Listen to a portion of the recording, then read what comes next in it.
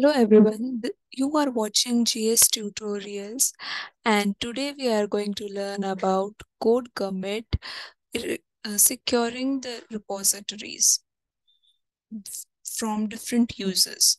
So let's get started.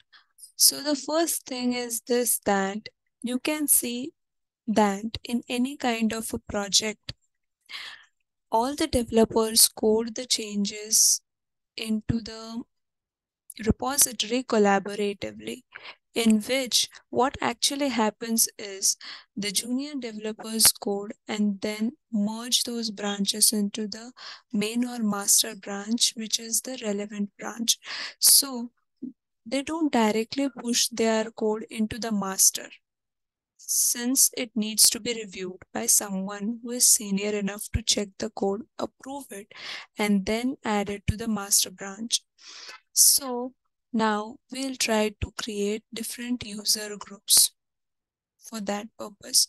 So this is the admin user group. We'll be now creating a user group which will be only dedicated for the developers, for the junior developers, we could say.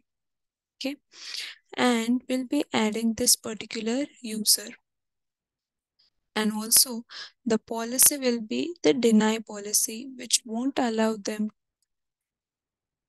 to do the changes, right? So I will be copying this code of limiting the, the pushes and merges. Okay. So with this, I will be just copying and pasting it over here. Now, in this case, the effect will be denied. As you can see, in case of users of, if I consider Atu, it has got a administrator access. Now, if we check the administrator access, it is of allow type, and the one that we are pasting using over here is of deny type. So explicit deny will always have a greater precedence over the allow effect, and the action that it won't be allowed to do are as follows. After that, we'll be checking the resource, and the resource we are using over here is a code commit, right? So this is the ARN of a sample code commit. We'll be pasting our ARN over here. Okay, we'll be just Control C. Okay, and we'll be pasting it over here. After that,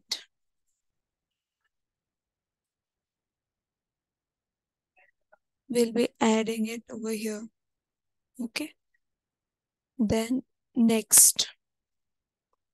So we won't be adding any tag as such, and the name of the policy will be cannot push to code commit. Okay, code commit master. This will be the name of it, this policy. Okay,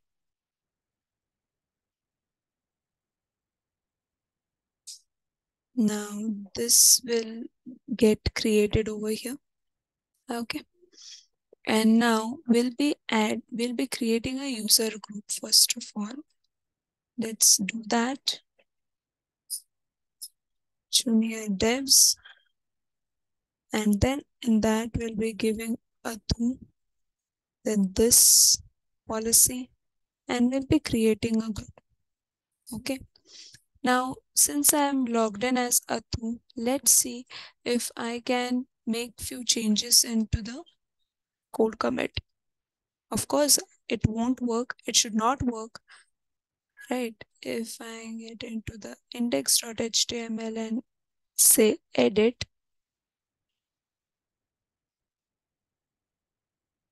if I change the version, GS tutorials and email address,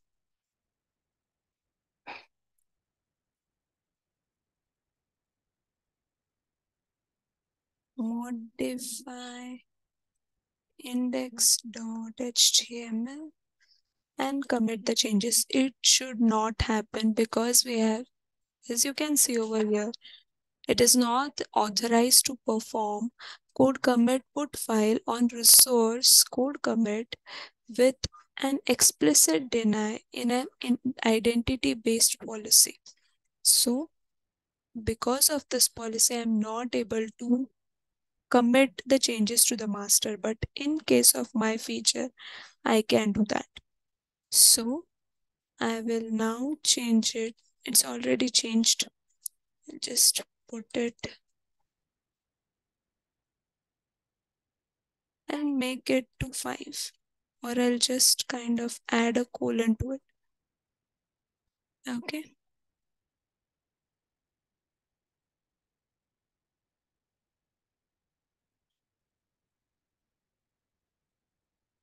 Then I have modify index.html, and now you can see that I will be able to see those changes. Okay. And the next thing that we can do is raise the pull request. To create a pull request, we'll be adding the sources from feature and to master. Compare version change. Okay. Now the pull request got created. Now I will be back with the GR17 and will continue merging it. So coming back with GR17, I'm now ready to merge it. Okay, so we'll go into the code commit. Within the pull requests, we should be seeing the pull request, and I as an approver or any of the senior developers can merge this. And after merging, you will see those changes in your master branch. So let's see the code.